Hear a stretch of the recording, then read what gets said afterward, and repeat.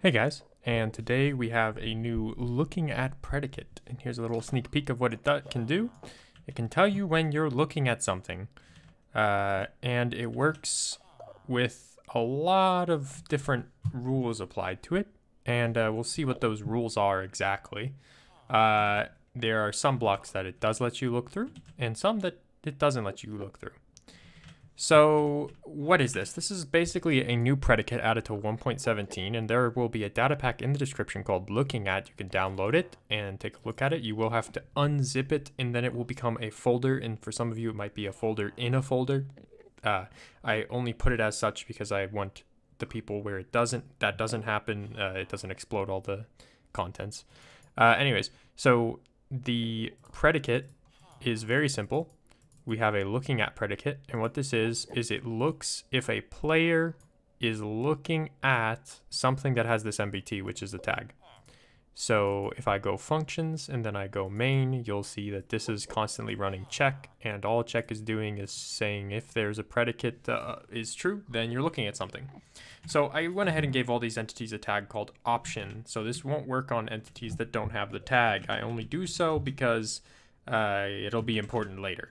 But if you just want to check if a player is looking at an entity without any kind of care of what that entity is, oh, I did not mean to hurt you, buddy. Without any care of what that entity is, then you can just use the looking at tag as so with no MBT added to it.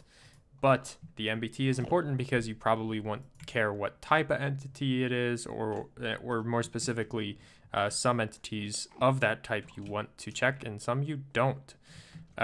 So you can probably easily apply this to some kind of a UI menu. I could put in invisible any entity I want, give that invisible any entity I want a tag, and have a special predicate looking for that special tag. And when that special tag and that special predicate are true, then that means you are looking at that specific button. So what you can do is you can make, and honestly, like that is what I suggest doing. You make a predicate for each of your different things that a player could be looking at, all of your hover over event type entities in your menu or whatever, and then that predicate will trigger a command. You'll check the predicate and run a command. Now, if you are trying to use this for some kind of a raycast, or you're trying to use this for, I look at something and something happens to the thing I'm looking at, and you don't want to use raycasting, you want to use this.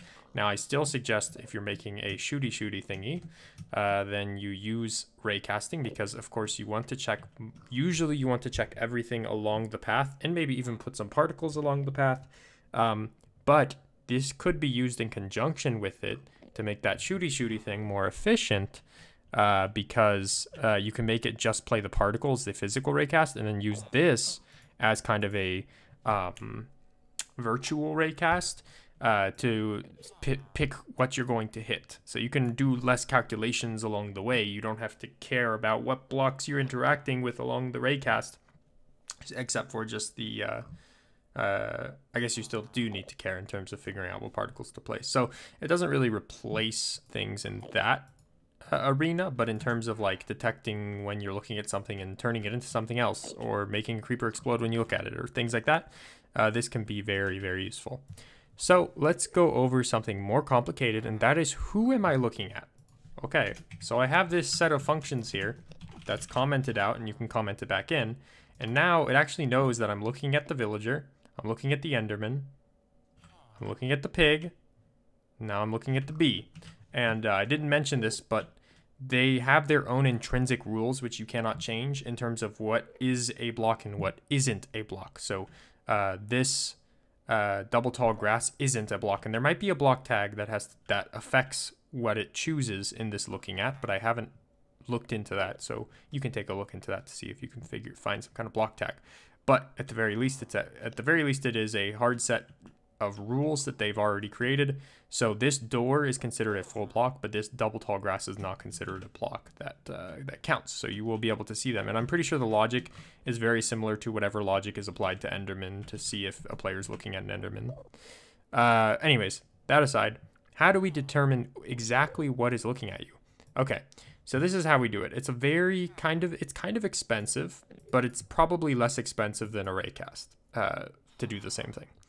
So what we do is we give the player a tag of this, so we remember the player and we can reference them later, and we remove the tag after we're done with this calculation. So this tag is only applied to one player at one time because this function is run as at A, so it'll do all of these subfunctions for each player separately. So that's how it's multiplayer friendly. So then we go to all of the options. So that's just things that it could be, and my naming is not very good here. I admit that.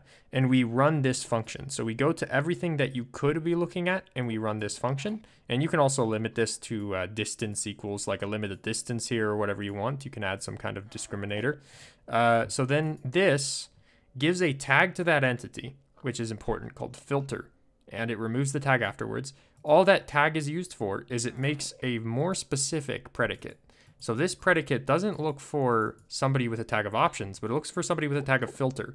So the way this works is the tag is added and removed, and this is done for every entity that has a tag of options. So what this will essentially do is just apply the tag, check if you're looking at that entity, remove the tag, and then go to the next entity, add the tag, check if you're looking at that entity, remove the tag, and keep doing that. So you go back to the player, so as the player, check if you're looking at the filtered entity, the current entity that you're kind of, checking, because you have to go to each of the endpoints and see if it is the one that you're looking at, and then run the say command if that is the correct one.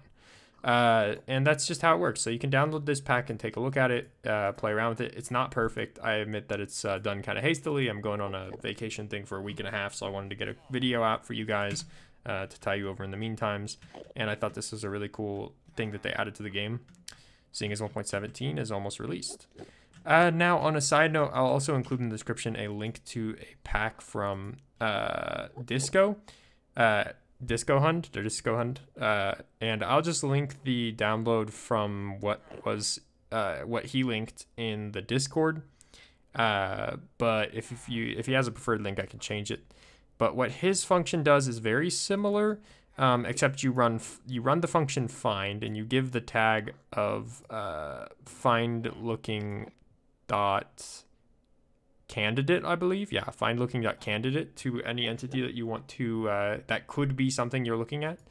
And he does a little bit more complicated stuff with his iterations and his filters, which I think he also adds some extra logic to pick like the closest one you're looking at, because it might be some problems if you if you look at two at the same time, maybe, I don't know. He had some extra logic in there that is probably better than what I had set up, and maybe it's more efficient.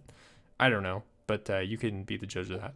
Anyways, that's it for today, guys. Thanks for watching, and I'll see you in the next one. Peace.